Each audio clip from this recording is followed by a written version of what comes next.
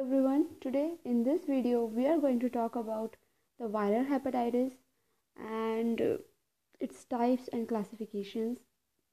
So first thing is that what is hepatitis? The term viral hepatitis is used to describe infection of the liver caused by hepatotropic viruses. Since currently there are 5 main varieties of these viruses. These are hepatitis A virus, B virus.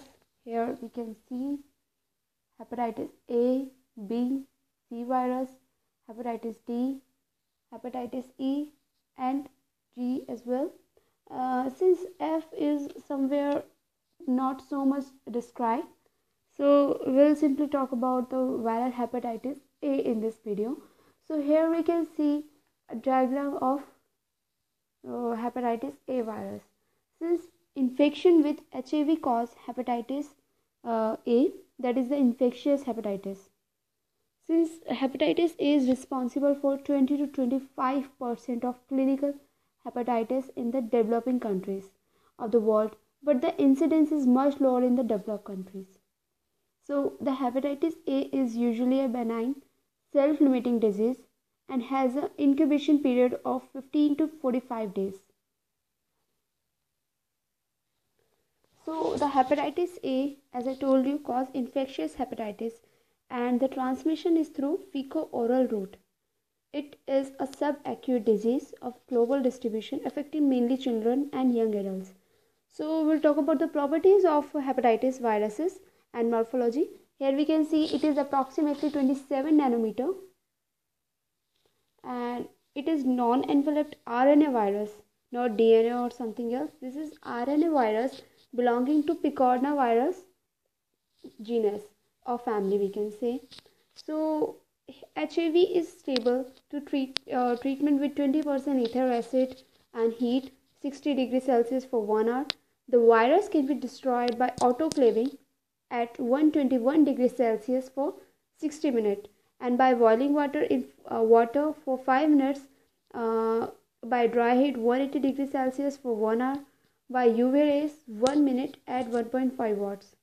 So since the pathogenesis is such as HAV first ingested and probably enters the bloodstream through oropharynx or epithelial lining of the intestine to reach its target. Since the virus can be localized by immunofluorescence in hepatocytes and Kupffer cells, then a virus is produced in these cells, is released into bile, from there into stool. Since the virus is shed in large quantity into stool approximately 10 days before symptoms of jaundice appear or antibody can be detected. HAV replicates slowly in the liver without producing apparent cytopathic effects. Since a brief viremia occurs during perihistoric phase but ceases with the onset of jaundice. So chronic viremia does not occur in this HAV virus. Then the structure, so let's just revise. The structure is 27 nanometer. Picornavirus in mode of infection is through fecal-oral. Age, the most effect is children. Then incubation period is approximately 15 to 45 days. Onset is acute, illness mild, and it do not have any carrier state. It do not have any sort of potency for oncogenicity. Then we'll talk about the clinical features most probably. The incubation period is 2 to 6 weeks. Disease in children is generally milder than in adults and is usually asymptomatic. So the clinical disease consists of 2 stages, prodromal and perihistoric and the hysteric phase. The onset may be acute with fever, malaise, anorexia, nausea, vomiting and liver tenderness. These usually subside with the onset of jaundice. The patient starts to feel better within the next week or so. The jaundice disappears within a month. Recovery is slow over a period of 4 to 6 weeks.